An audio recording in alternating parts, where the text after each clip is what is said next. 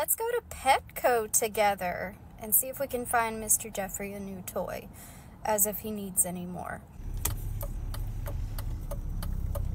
We're here at Petco. Let's go in.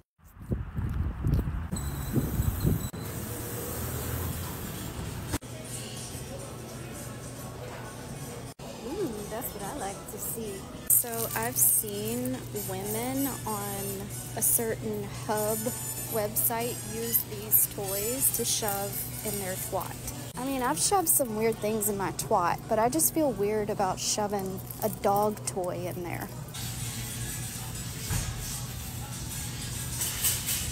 This looks like me after a night out in New Orleans. Very on brand for Louisiana, which is where I live.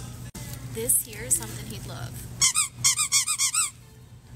It sounds like a demon. It has multiple